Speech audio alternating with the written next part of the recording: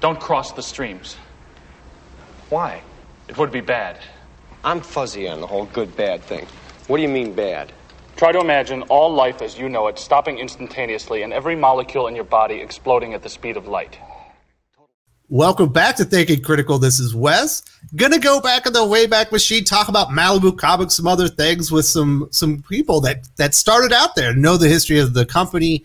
A lot of interesting things happened at Malibu Comics. They essentially they had the Ultraverse line. Of course, Men in Black kind of came out of one of their extra lines, ended up being a movie. They also were the publisher of record for Image for a couple of years. Did a lot of creator-owned stuff, kind of started small, grew bigger, decided to get in the video game industry. That maybe didn't work out so well. But here to talk with me about that is my good friends, Aaron Lopresti.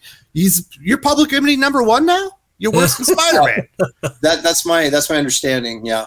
Well, every time I go in the post office, I'm looking for, like, the poster on the wall. So we're also going to talk about your Wraith of God Indiegogo campaign that's doing very well, already fully funded. I think you've got over 60,000 in less than a week, likely to hit well over 100,000. So congratulations on that. Sweet. Big success. Thank you very much. Thank you. It's also, come with some war wounds, but hey, there's little collateral damage. Never hurt anybody, right? Also with us is editor extraordinaire. Of course, was a writer also, I believe, during his Malibu time. The man behind Silverlight Comics, Roland Mann. How you doing, Roland? I'm doing well. Thanks for having me. I get to talk about Aaron now, right? Absolutely. We want to hear all the dirt that Aaron on Aaron for his Malibu. I had to be nice to him when I was an editor, right? That was the edict from on high. Don't make Aaron mad. Yeah, that's what it was. That's right, boy. I was so pampered, boy. They just let me do anything I wanted. Actually, I was doing pretty well. So, yes, yeah. So Malibu actually had a lot of pretty well-known established creators. We had Jim Starlin doing work there, Gil Kane, Marv Wolfman, Howard Chaykin, Walt Simonson, Barry Windsor Smith. But there was also a lot of good new creative talent, one being Aaron Lopresti. What were your thoughts about Malibu at the time, Roland, was you were an editor? Like, was it a place for new talent to be discovered, like get them ready for Marvel and DC, or did Malibu actually have eyes on a bigger prize, maybe to be like that third competitor? Oh, absolutely, yeah. It was so yes to both your questions. It very much was a place for new talent to make their way into the industry, but it was also Malibu had their sights set on competing with Marvel and DC. I mean, that was the idea behind the Ultraverse, is that, hey, we're going to create this whole line that can compete. Of course, Image was, still pretty hot at the time, and Aaron probably remembers this. One of the things about Image was they promoted it as Image is everything, because it was about the hot artist, the 7 founders who they were all superstar artists, and so Image is everything. Well, when the Ultraverse came around, it was very story driven, so it was a very writer driven universe. But yeah, the goal was always kind of, let's compete with these guys. We're not looking to compete with the smaller guys, right? We're looking to compete with the bigger guys. Well, that was pretty obvious when, you guys actually had an actual television commercial campaign, like on MTV and stuff. I mean, you guys were ready to go for it and be a major player in the industry. Yeah. And that was pretty obvious. It's crazy. Not even DC and Marvel today can really, with their marketing budgets, can even afford a commercial on MTV. Yeah. You really do have to give a tip of the hat to our marketing department at the time. Wes, have you ever heard about the bus benches, the Ultraverse bus benches? No. So I know Aaron's probably heard the story a dozen times, but Malibu purchased these bus benches, right? So you sit down on a bench, and the back of the bench has an ad on it. Well, in their guerrilla marketing plan, they figured out where the DC and Marvel offices exited onto the street, and they purchased those benches. So as the Marvel employees left the building, they stared right at an Ultraverse ad on a bus bench. As the DC employees exited the building, they stared right at an Ultraverse ad on a bus bench. They had to see it I think it was probably for about a month, but they had to see it every single day for about a month. Now, who would have thought of that? I wouldn't have thought of that. I would just like, bus benches are cool, let's do them. But they found out the location where Marvel and DC had to stare at it every day when they left the building. So was that, like a psyop where they're trying to get in their heads, or were they maybe trying to poach some talent? Well, I'm sure there was a little bit of both. It was a kind of a little poke. Say, hey, look, we're here. You got to pay attention. Kind of a little, kind of going on. That's pretty. And Roland, obviously, you were an editor. What was like the line there? You had a shared universe. There were several universes under Malibu. We'll talk about the Ultraverse. What is it? We have. It doesn't feel like there's any continuity nowadays, really, with DC or Marvel because they've gotten so enormous. There's too many titles. Was it a nice, cohesive universe where the editors are all talking to each other, make sure everything is cohesive? Oh, absolutely. The Ultraverse was very much that way, and in fact, we had, and I don't remember the frequency, but we had founders meetings where we would bring the creative teams in, the writers to coordinate kind of what writers and editors to kind of coordinate what was going to happen in the future. All of the crossovers were heavily coordinated so that what would happen in this book would have an effect in the other book. There was a lot of collaboration, a lot of communication. Hank, the guy who was a line editor of the Ultraverse, his office was right beside mine. And so it wasn't unusual that every day he and our doors were, kind of bumped up together. He and I were just kind of walking back and forth, swapping notes and stuff like that. And it was really easy to do. So nice. So Aaron, obviously this is kind of one of the places where you get your start in comic books. What's it like being discovered from Malibu? Did you have to send it a portfolio? Did they come to you? And what did they do to kind of help mold you into the Aaron Lopresti monster machine that you are today?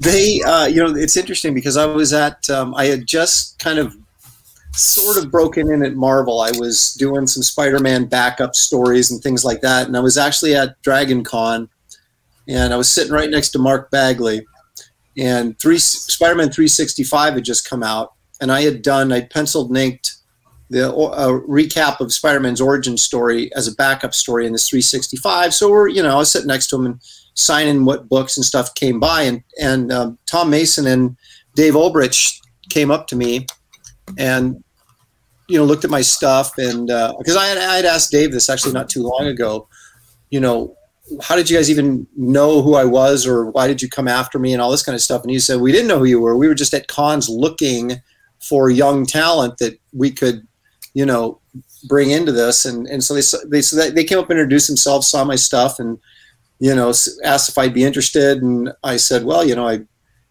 being coming out of a commercial art background, the motto was always, never turn down any work. Always say yes and figure out how you're going to do it later.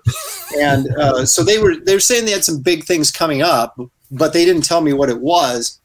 And so they said, hey, would you maybe be interested in doing a cover or something for us? I said, yeah, sure. So I did a Dinosaurs for Hire cover for Tom's book, and so I didn't think much of it beyond that. I kept in contact, or they kept in contact with me, but I was, slowly kind of building up there at Marvel. But I had, I guess it was just fortuitous timing, but I was making about $85 a page penciling at that point, right? And this was 1990, 91, right? And that was kind of their starting rate. And at the time, I think the published high rate, like if you were, an A-lister, was $135 a page. That's what Gil Kane was making? No, I'm sure that Frank Miller and maybe John Byrne were probably doing a little better than that. But that was sort of like the high end for your average A-list artist that wasn't a superstar or whatever, right? So I was at 85, which was their starting rate, or just maybe a little better than starting rate. And I had done some stuff, and I got offered She-Hulk. And so I was going to take over She-Hulk when Byrne was done. Well, John Romita Sr., who was the art director at the time, found out about it and just said, no, he can't take over She-Hulk. He's not ready yet. And And it pissed me off, but I think he was probably right, you know. So they kind of pulled it out from underneath me so I was pissed. And about that time, you know, it was either Dave or Chris or Tom, I don't even remember who, contacted me and asked me if I'd be interested in working on their new line of books. And they sent me this, you know, all the character sheets that you guys had, you know, these different artists like Simonson and, you know, these guys that did the sort of design of the characters. And they sent them all over to me and with a pitch and what they were doing and blah, blah, blah. And so I kind of thought about it, and, you know, I was thinking, gosh, so do I, you know, what do I do? Do I hang around at Marvel? Because it wasn't like they totally got rid of me at Marvel. It was just like, no, you can't have She-Hulk, you're not ready. But they would have given me something else. But I don't know. At some point, I think I was talking to Chris Allman. I said, well, you know, what are we talking about page rate? And he goes, well, we'll pay you $135 a page. And I was like, okay, that's $50 a page more than Marvel's paying me. I was like, where do I sign? You know, and yeah, which is really bizarre for me because I was looking back on it. I can't even remember why I made that decision other than just the money, because I had spent my whole life wanting to break into comics, right? Like most of us, right? And then finally got in at Marvel after just really a very difficult break-in process. And I finally was in at Marvel, was getting some opportunities. Why I would just leave, you know, for a startup company. But I think it was, I think it was the money. I honestly do. And so, was it love at first sight when you saw one of those characters where you're like, that's the one for me? Not really, no. So they wanted me to, they had just got Norm Brayfogle, right? And Norm, I think, did the same thing. They gave him just a ton of money, right? And a huge bonus or whatever to leave Batman. And you think, are you out of your freaking mind? You're going to leave Batman to do a new startup company? You know, but, you know, so I guess I wasn't the only one that was somehow mesmerized by all of this. And so we went to a New York show in, it had to have been, let's see, Shelley was pregnant, so it had to have been early spring. And so Malibu had the big booth there. It was at one of Fred Greenberg's shows, right, Roland? I don't know. Did you go to that one? The Big Apple Con? It was, well, no, it was in the Javits Center, but it was before. It was like in that, like, kind of down the steps sort of hall. And I went to a couple, but I think I went to, like, you booth set up, and you had your little portfolio set out with all the different characters that you were going to be doing, and they had, you know, you had signs up for Prototype, Prime, and Hardcase. And I was asked to do Hardcase because they were getting ready to launch, right? They're only 3 months out or something from this big launch, and 3 or 4 months out from this launch, and they're like, yeah, we really need you to do Hardcase. You know, we want you to do, and I looked at it and I was like, I just didn't do anything for me, right? And so I was flipping through the portfolio, and then I saw Kevin Nolan's character design for Sludge, and I grabbed Olm and I said, I got to do this. He goes, that's not launched until October. He goes, this is you to make more money if you do Hardcase. And I was like, you know, big, and he's true. It's right. I would have made a lot more. Yeah.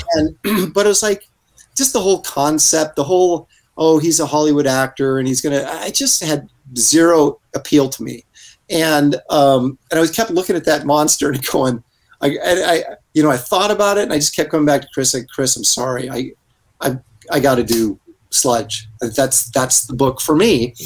And so he said, he's very disappointed. I remember he's like, all right, okay, you can do Sludge. We'll get someone else to do Hardcase. And of course, I thought by the time Sludge came out, because they ran the Barry Smith thing in there, right? The Rune thing. Mm-hmm. I thought, oh, that's going to pump sales on this. I'm going to make a fortune on this. But, you know, the market was already heading down when I hit it. So I did okay.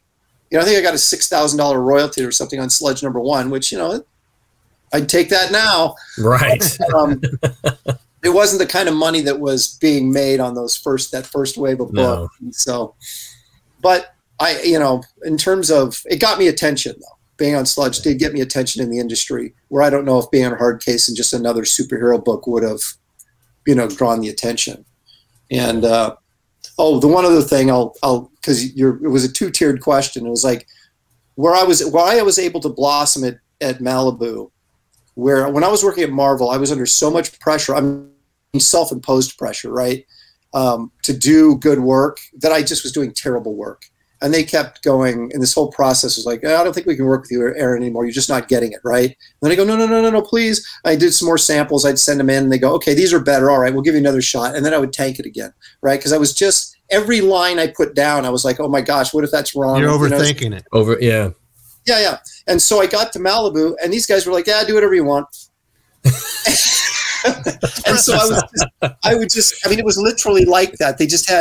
They treated me like they had so much confidence in me that and I was a newbie, and so it allowed me to sort of really grow very quickly because all that pressure was gone, and I could just draw, and so that really sort of, that environment really helped me be able to kind of get my stuff to what I consider Sludge to be my first professional looking work in the industry. Aaron, I don't know how. Pardon me for jumping in here, Wes. I don't know how much you've talked about this, and if you don't want to talk about it, just yell. But Wes, Aaron had a lot of additional pressures. Now he was working with Steve Gerber. Now I absolutely love Steve Gerber, so let's make no bones about that before I go any further. Right? I think of all the writers I have ever worked with, Steve Gerber is probably the most brilliant of all of them. Okay. Yeah, he was really good. But and he's like naturally just it's all happening in his brain, and so when he puts it down, a lot of writers need kind of a draft and then a second draft, and then here's the final thing, right? Even the ones who've been doing it for a long time still need that. Gerber was one of these guys who could talk to you about it, and I would spend hours on the phone with him talking about stuff, right? It was just all in his brain, but then when he wrote it, it was all just top notch, right? The problem was, and this is where, again, Aaron, if you don't want to talk about it, no.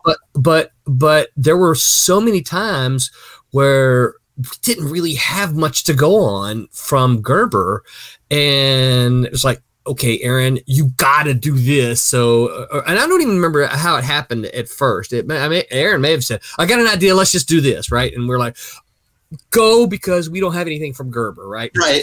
Now, you're waiting on him to get the story out. Yes, right. A lot of that pressure also went to Aaron as far as story goes. So it wasn't just penciling, right? There was a lot of writing. There was a lot of other stuff, other pressures on him to come up with some stories. It was funny because when I first met Gerber at that big Malibu shindig we had, the big press conference and everything where they announced all this stuff.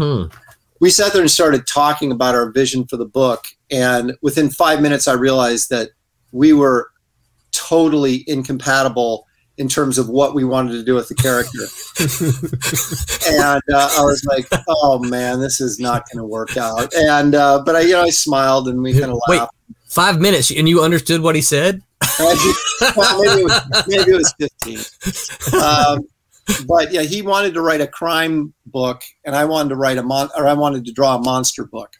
And so it started off okay, because the first issue came in as the origin issue, all that stuff. The script was great, and so I did the first issue, and then the second issue we had was Bloodsport, or what was that assassin's name that we came up with? I think it was Bloodsport, Blood something, right? Everything had blood in it in the 90s, Blood something. And he was this hired assassin, and he got tangled up with Sludge, and that was it. The third issue was coming up, and we were like, so what are we doing now? And this is when the deadline stuff started catching up with Steve. The first two issues were there, and the third one was, and so we had a list of characters. I remember either Dan Danko or Chris faxed me back in the old days. Faxed me a list of all the character names that you guys had come up with that you wanted to use in trademark, right? And one of them was Pumpkinhead.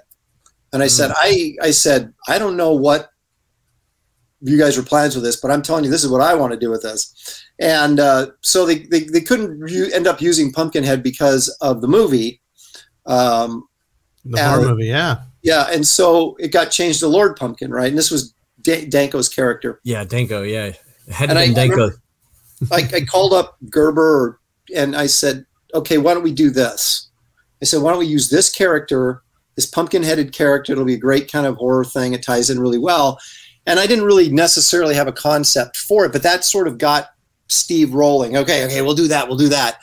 And so he made Lord Pumpkin this crime boss, right, instead of a pure monster character. So we got that script out of him, and I don't know how much I contributed at that point, other than just the idea. And we talked some ideas back and forth to kind of get his motor going, so he would produce something. And then that was it. I mean, that was it. So then we're sitting around waiting, and the big pressure, you talk about pressure, was the deadline was just going away, and I had nothing to draw. And that deadline was coming, and it was coming. And I was talking to Olm, and I said, "Chris," I said, because he was like, "We don't have anything from Gerber yet," and blah, blah. I said, "Just let me write the issue." "Oh, no, we can't do that. This is Steve's book," and blah, blah, blah. And so we just kept pushing it and kept pushing it. And it was like they had nothing. And it was like, I said, "Chris, if we do not have a script, this book is going to be late. So let me write the issue." And he said, all right. And so he said, "Just plot it, and then we'll have Gerber come in and do the scripting." Right. I said, fine.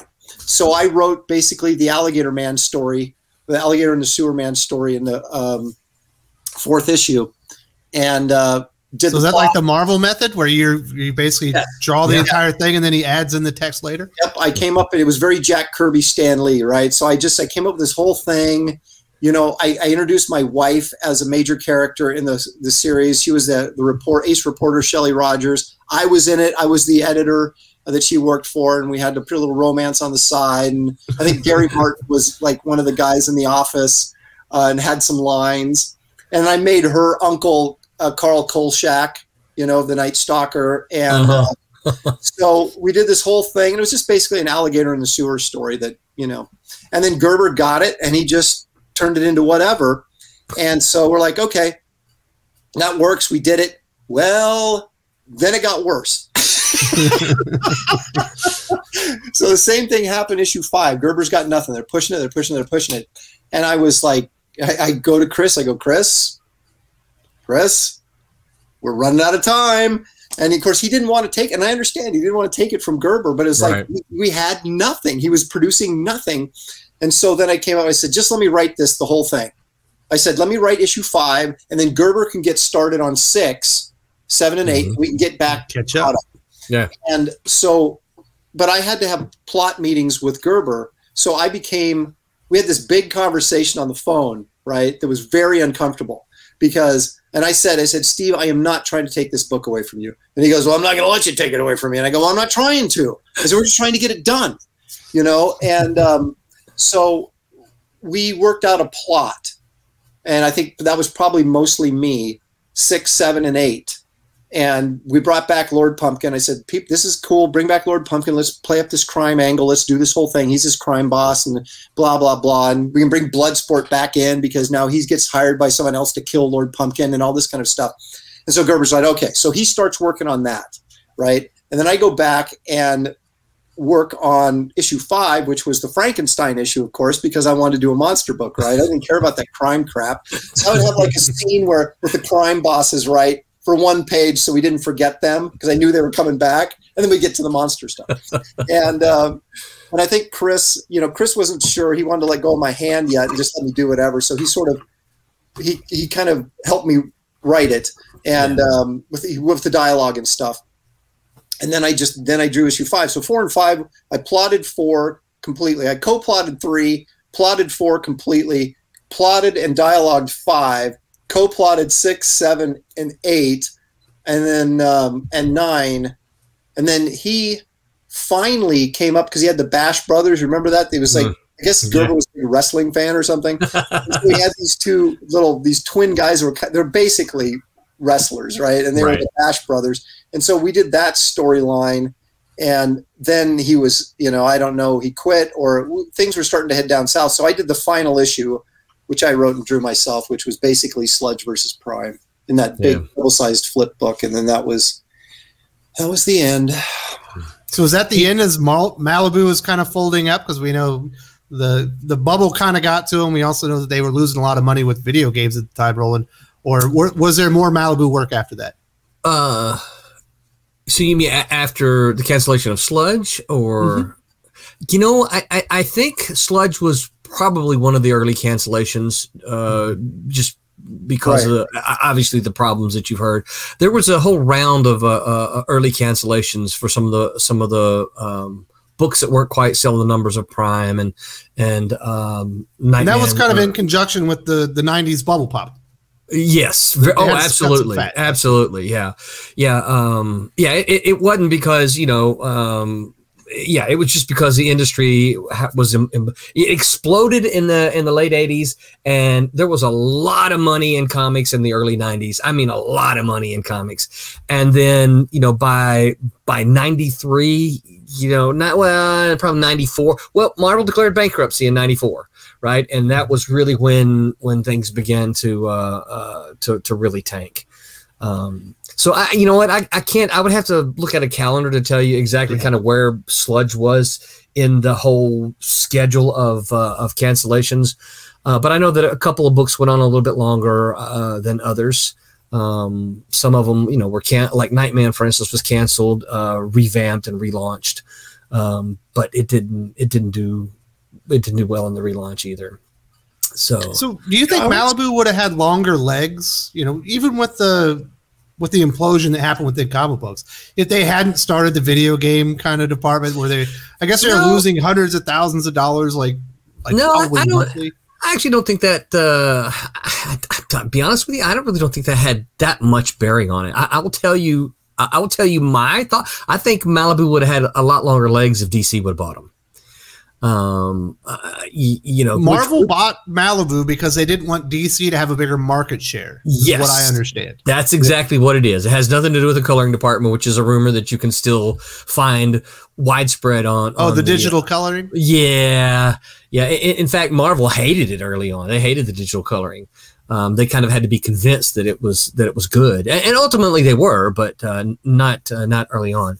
I think that Malibu would have had considerably longer legs had DC bought them, because I think DC has, at least the companies at the time, they had a longer vision than Marvel did. Marvel was just really, we're just buying you to keep. We don't know what to do with you. We're just buying you so that DC doesn't have you. And I think DC, I mean, obviously look at their commitment to Jim Lee's company. Wildstorm. Look at the commitment to Wildstorm. They stuck with that for a long time. Milestone had a pretty decent run. Right. Yeah. So I think that they would have. I don't know that it would have lasted forever, but I think certainly it would have lasted much longer than it did had DC been the purchaser. I think that. So I know we did the video game stuff, but I'll be honest with you, dude. This is the first time I've ever heard anyone saying, "Hey, the video games, tanked your company." It's like, what? No. What I was reading, they were losing upwards of hundreds of $1,000s a month. Yeah. On the development. Dave Olbrich points to the video game as being one of the killers, he thinks. Really? Because if we were doing video, I mean, we got rid of the video game segment of the company. Eventually. How much upfront money did it take, though? Yeah. They got a lot of losses. That I don't know. They came in with money, and that was part of. I think part of it when they came in, they brought money to invest into the comic book side. But I don't. I wasn't privy to that information, so I really don't know all those particulars. Yeah, like I said, Dave Olbrich. I talked to him not too long ago. Actually, on one of my live streams, and that he pointed that as kind of the big thing that he thinks. Obviously, the market, right, what it was, and that ultimately killed everything. But he felt like they could have got longer life out of Malibu had they not attached themselves to the video game, because it was poorly run, and yes, it was. There was there was a lot of waste, and I don't know if the guy was taking money that to do stuff he couldn't deliver. I can't remember exactly what the scenario was, but you guys were bleeding money as a result of the of that video game stuff. So it didn't help the if you had $2 million and then suddenly only have $1 million because all that $1 million went into the video game and you get nothing out of it. That Well, I don't say this too often, but I also blame the outrageous, stupid sums they paid Barry Windsor Smith. Barry Windsor Smith is a gem. My gosh! He's like, when I heard that money, I'm like, dude, this is no way. We are not paying. Oh yes, we are. I'm like, why? I said, we will never, ever, ever, ever make that money back. But we're not just investing in the comic book. We're like, we've got Barry Windsor Smith. And I'm like, yeah, but do that many people care? I believe no. I was the only one. I was literally the only one in the office that said, that's just stupid. We shouldn't do that. We should not pay that kind of money for Barry Windsor Smith, because it's just not, we're not going to see the return. The ROI, right? We're not going to see that. It's not worth that. It wasn't worth the prestige of being associated with Barry Windsor Smith. So hold on, let me rephrase that. I'm not trying to suggest that as an artist he's not worth that. What I'm trying to suggest is that the money that we spent on those, we would never get back in sales. The production cost was too high. Thank you. That's what I was trying to suggest. I don't want somebody to come back and say, "Oh, Roland said that Barry Windsor Smith wasn't worth it as an artist." No, that's not what I said. Your company wasn't big enough, and the publication wasn't going to warrant the kind of money you were spending there. No, not at all. Not at all. Well, and that's the thing too, because it was. It's not like it was Barry Smith, 1978. You know what I mean? Right. Yes. Or even in the early 80s when he had some steam when he was at Jim Shooter's. What was that? Valiant. Yeah. Mm-hmm. Yeah, and some steam there. I guess that was actually late 80s, early 90s during the boom stuff. When it was post that.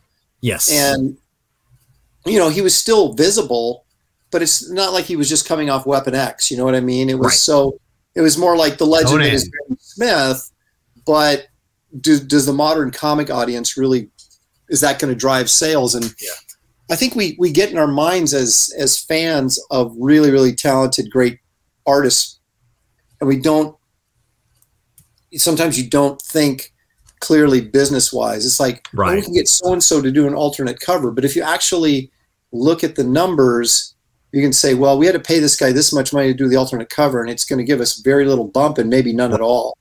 Right. And so then you're like, okay, it makes us look good. Right. But and it's the cool factor, the cool factor. Ooh, cool. We got, a Barry Windsor Smith cover, that's cool. Yeah. But cool doesn't always, generate dollars. Absolutely. The accounting office has to have a say in this. That's right. Yeah. It's a publishing attitude, though, that's been around for a long time. I remember talking to, I won't name who the artist was, but I remember talking to Dan DiDio at DC, and they had somebody under contract, but somebody wasn't doing anything, wasn't producing anything. And I'm like, I just said, because I always would talk to these guys at DC from a businessman standpoint, like, rather than an artist. I would always go, why are you paying so-and-so this much money and getting nothing out of them? Mm-hmm. And Dan said, because I would rather have him not working for us than not working for Marvel. For working for Marvel? Yeah. So there's a certain amount of clout, I think, that they think that, and in a bigger company like DC or Marvel, obviously they can absorb that better than a really small company like Malibu could. But there is some logic to that thinking, But I think with Barry Smith, I think legend, sure, but his ship had pretty much sailed in terms of being someone that was going to sell a book for you. Right. Whereas the person that I was talking to with Dan DiDio was very much someone that would have sold a book for you had he done any of the books. Even work. Right. Yeah. It gave him clout to be able to say so-and-so is under exclusive contract with DC, and then maybe no one would notice that they hadn't really done much. They didn't do anything. Yeah. And again, it's not like I don't think that that we couldn't have made money at some level, but the amount that he was paid was just way too much, and it was just like, no, we'll never make that. I mean, we would have to sell a lot of trades. I'm like, look, you can half that, and we'll still have problems. But we might it might be attainable at half that rate. But I was the lone dissenter in the office, and they were like, yeah, well, we're going to do it anyway. I'm like, okay, fine, whatever. So, Aaron, what are your thoughts on, obviously Marvel Comics owns Malibu and a lot of the IP. Are we ever going to see a Malibu revival or an Ultraverse revival? Are we ever going to get to see Sludge in a comic book again? No. I think Roland can probably speak to this probably better than I could, because I wish they would just give you the character then. No. Yeah, well, somebody that loves it. This is another dumb business decision, right? Because you have IPs sitting there, but you refuse to use them, which you might be, because, and Roland, correct me if I'm wrong, my understanding is that, and I'd have to go back, I can't even remember what the contract was, but all of us that like co-created some of these characters, we have like a bigger ownership, and I don't even know, it was like 5%. It wasn't like a huge amount of money, right? Not. But it's still bigger than what Marvel is paying anybody else, right? So if they use those characters, they got to pay the people that are attached to creating them, like all the writers, some of us are to honor the original contracts. Right, yes, exactly. So that means, like, for example, if they say they did Sludge, right? And I think I own 5% of it, but I can't remember exactly the number, right? But so I have to go look at my tax returns from 30 years ago. 93, right? The contract is stuffed in there, but so they publish a book, and let's say and it wouldn't do this, but let's say it makes $100,000, right? Well, now they're into me for $5,000 bonus on top of the page rate they have to pay me to draw it, or whoever they wouldn't hire me, obviously, but they would hire someone to draw it and write it. They got to pay all those guys. And if Gerber was still alive, he's probably getting, if I'm getting 5%, he's probably getting 10 or something, right? And so now suddenly 15% off the top is going to these creators on a book that probably, they're not going to make a ton of money on anyway. So they will never see the light of day, ever. And I think, Roland, is that fairly an accurate assessment, would you say? I don't think so. Really? Okay, so yeah. So I think your numbers are probably right in that it's more than what Marvel does. Now I have not as large as yours, but I have one of those as well. I think I need to look at it again. So my understanding is this, though. If they do a comic book, you don't get anything, right? That's separate from the agreement that you have, because, as we know, there's not really enough money in comics. So you don't get, they can do a new comic book without you, right? And you don't get anything. Okay. However, if they do toys and T-shirts and anything not a comic, you get that money as the creator, right? So that's where that comes in. Anything at all that they do that's not a comic book, you get that. So why would they invest in it? So they have to give some of their profits away if they end up being in a movie or something, right? So I'm not sure how much I can say. I know stuff that I'm not supposed to know. Okay. So I don't want you to give anything away then. So let me just put it this way. Let's see if I can strategically say it. Much of it has to do with personalities involved that they would have to deal with. Marvel would be required to deal with personalities. Should they bring some of this? Yes, you do. You know exactly. And Marvel's just like, nope, we're not going to do it. Not going to happen. We don't want to deal with these personalities. So sorry, all of you other people. We don't want to do it. Yeah. So there's more to it than that. It's really, as Aaron said, it's kind of stupid, right? Because it's not. It doesn't make sense to some of the things they do. I've seen Tom Mason post, about reprinting the books. Well, they'd have to get the files and this and this and that. All of that stuff is digital. So, all they got to do is find it.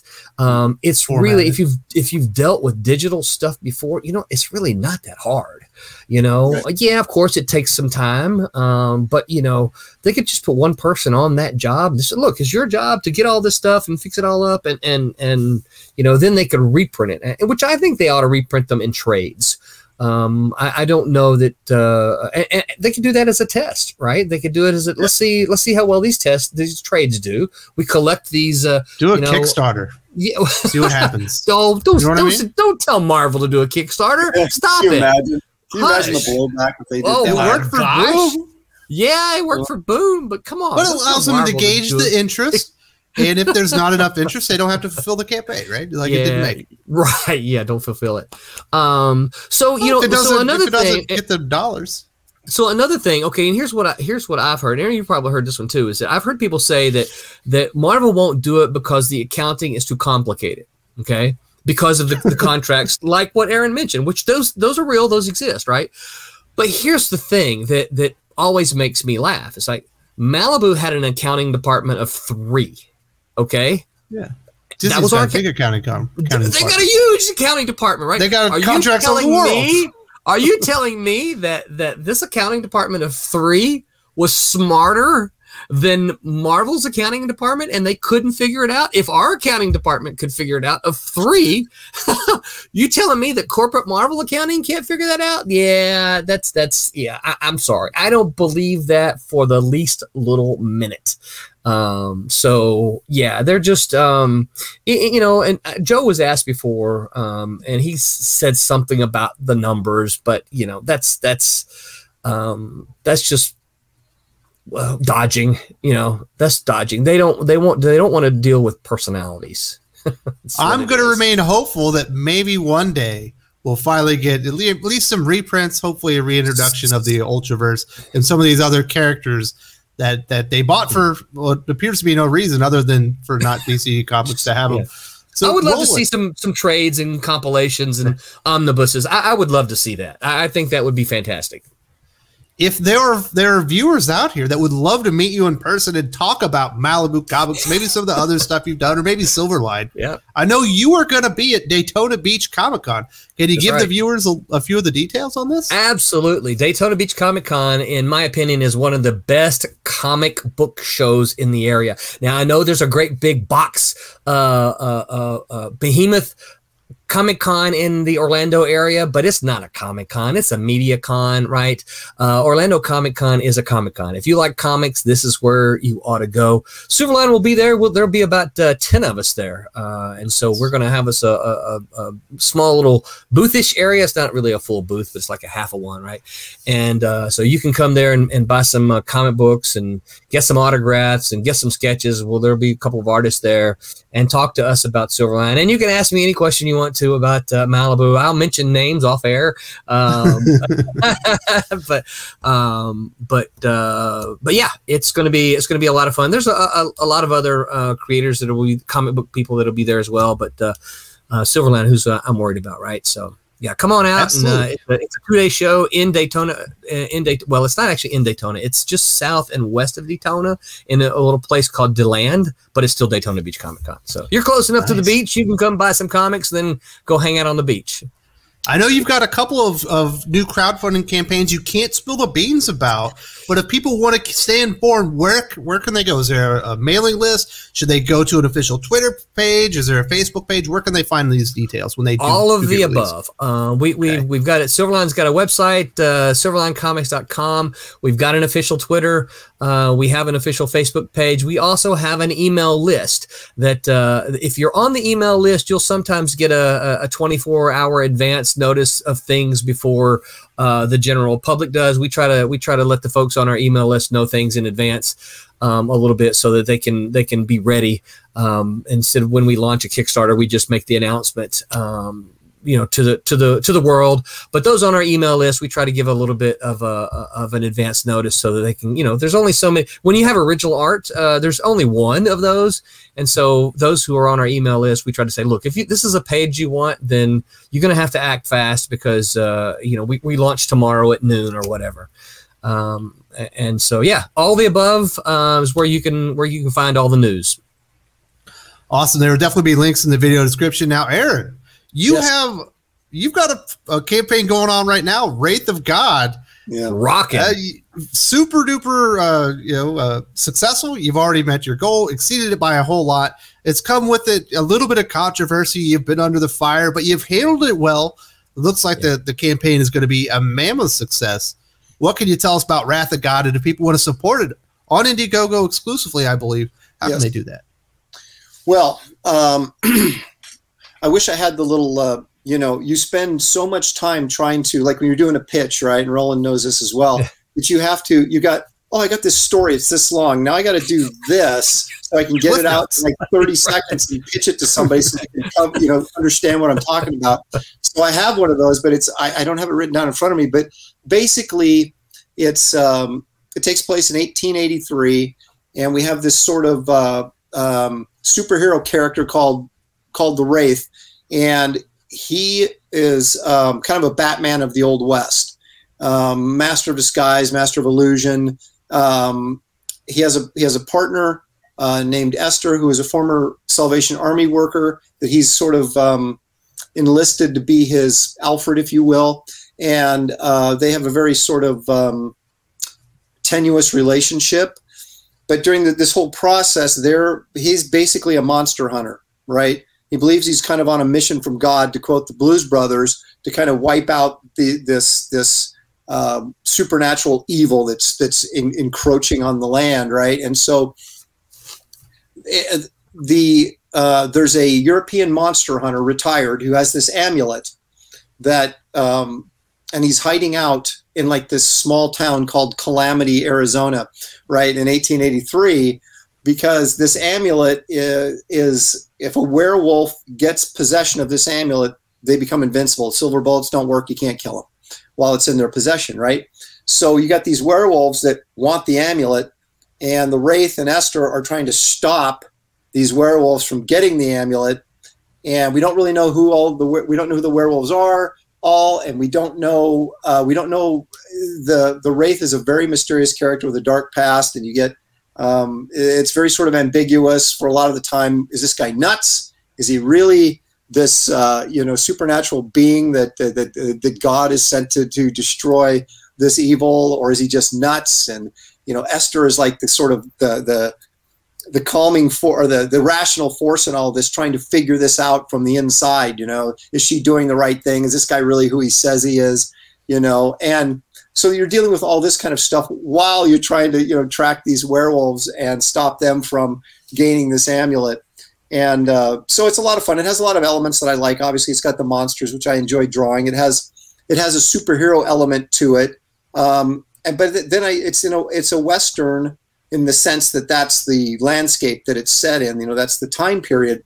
And so it to me, is artistically, it's challenging me to get to do stuff that you wouldn't normally do in a regular comic book. I mean, most of my work has either been monster books or superhero books. And this is straight superhero, Superman flying, people, buildings tumbling, all that kind of stuff. But to actually go in and be able to draw the Old West and the type of characters you might see in a Sergio Leone movie, is really appealing to me and really intriguing to me. So it's, I think it has a little bit of everything for everybody. And I'm sorry. No, I was just going to say, you can back it by, I don't know, you'll probably have a link in the. Absolutely, there will be a link in the video description. Yeah, so it's live right now. It's been live for 5 days. It's been trending really, really good. We opened in the first less than 24 hours, got to $30,000, and so it's right now. I think it's pushing 60. So with it hasn't even been a week yet. So we're real pleased and very happy with all the support we've been getting, and hope that it continues, and that people that see this will at least go and check out the options on the launch page or the campaign page. Hey, I get paid Friday. When does it close? Oh, we're like another 3 weeks. 21 days away. 21 days. Okay, good. I'm in good shape. So, Aaron, I do want to say congratulations on the success. Yeah. I think a lot of people have probably seen that there are people out there attacking your character because they don't agree with the way that you've promoted your book, or a platform that was available to you that you went out there and got the word out there. I'm completely in favor of what you did. It's your comic book. I think you should be able to market it the way that you want to find your customers. Roland, I think you've probably seen what's been said about Aaron lately. You know him obviously better than I do. You've had a personal relationship. What did you think about the words that people were trying to use to describe it? You know, I posted something on their Facebook page and just said, you know, all these people who are posting these negative things about Aaron, they are haters. I don't know. I could probably think of some worse words. I can think of them, but I won't say them.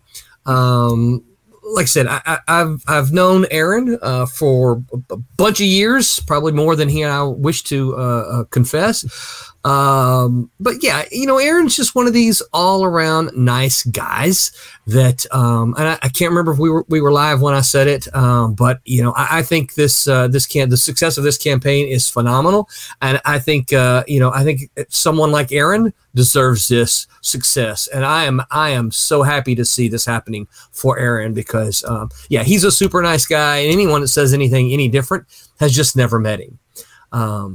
Yeah. So, thanks. I appreciate you saying that, Roland. Yeah, absolutely. And I mean it.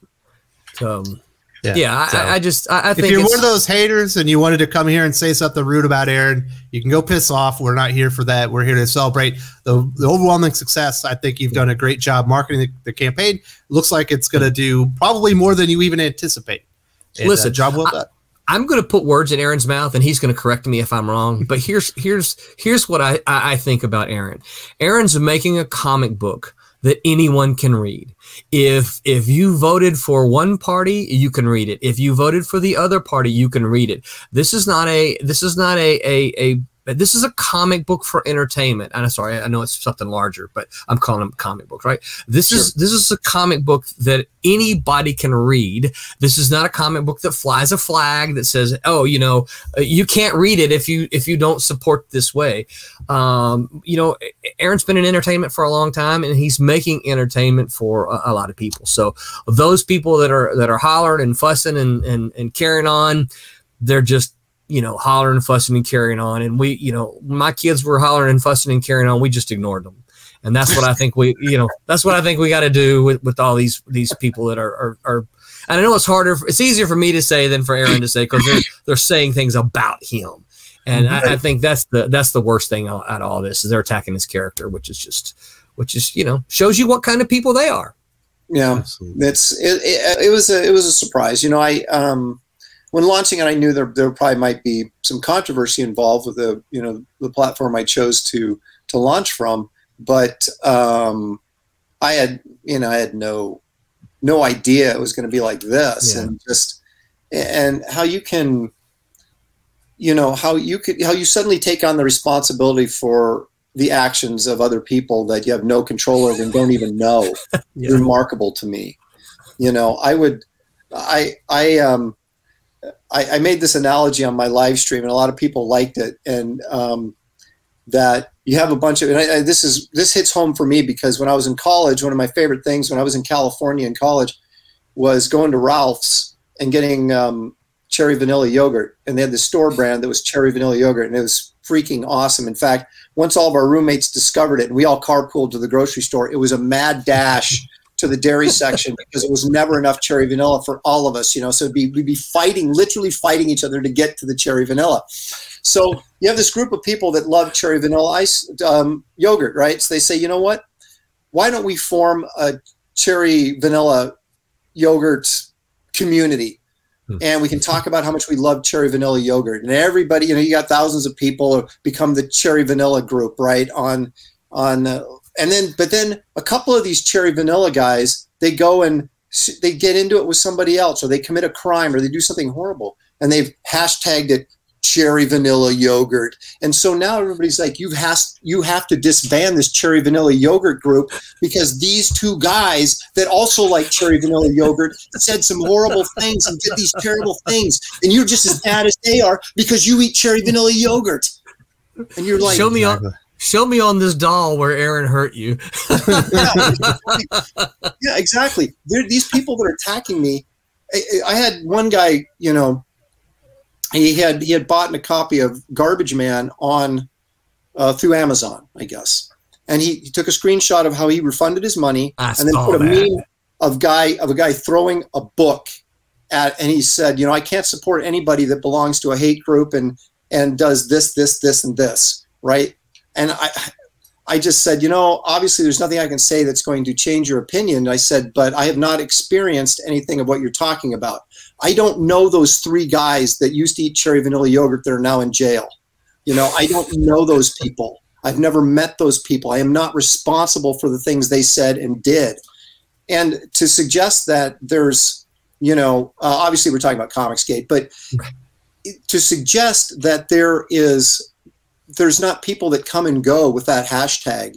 There could be people that say, hey, I just discovered this and now, yay, I'm comicsgate or whatever. They had nothing to do with something that happened 3 years ago with a bunch of guys or a few guys that went off the rails. Yeah. It's the internet. You have no control over these people and what they do. Everybody that I have come in contact with, both professionally and as the fan base and the supporters, have been super nice people. They have done nothing to me except be positive. I don't get it, and if I see someone get out of line, like on my live stream or something in the chats, I call them out for it and go, we don't do that here. That's not cool. And I just don't see it, and I'm not saying there's not bad people out there. Obviously there's bad people out there that are attacking me, but just your average, you can't just lump everybody into this big category. Like, there is not a president of the organization who can say, well, number 556 said this to so-and-so, you're out. That's not what it is. It's not a group. There's no membership cards. There's no, mission statement. It's just people with like-minded, comic book people that sort of get together on the internet once in a while for live streaming and to support books. It's not, I'll tell you, Aaron, I'm barely comfortable being responsible for my own actions because I know that I do stupid stuff. I'm certainly not comfortable being responsible for your actions or Roland's actions or anybody else's. And you shouldn't. My actions define who I am. Yeah. If I go on Bill Maher's show, right, because I want to promote my movie or something. Obviously, he wouldn't have me on to promote a comic book, but if I was promoting a movie or something, and maybe I don't even agree with Bill Maher at all, at anything he says. But I'm saying, this is a good platform. They invited me on. I'm going to take advantage of it and promote eyeballs. Am I not responsible for everything that Bill Maher ever said? No. He's grown up. He's responsible for himself. Well, it goes back to what you're talking about, business, right? This is a business. Of course, we love comic books, but this is a business. You've got a product in Wraith of God that you are trying to get out and make people aware of. Right. And when you choose platforms, you say, "Oh, look, here's a platform that has I don't know how many viewers he has, but it's a bunch, right? They've got a whole bunch of viewers. This is an opportunity for me to go on here and promote my product so that these people can see it and become aware of it." And then Aaron knows. Yeah, go ahead. Ethan Van Sciver, you worked at the same company together. There's, Ethan's. He offered you an opportunity. Right. Ethan's a guy I've known superficially over the years. I'm just getting to know him right now, really. But I do know, I know Art Taber really well. Mm-hmm. I know Andy Smith really well. We worked at CrossGen together. Yeah, I know Graham Nolan pretty well because we went to, we got to know each other when we ended up on a trip to Europe together to promote some Batman stuff. I'm getting to know Dan Fraga, who I didn't know before, but just met.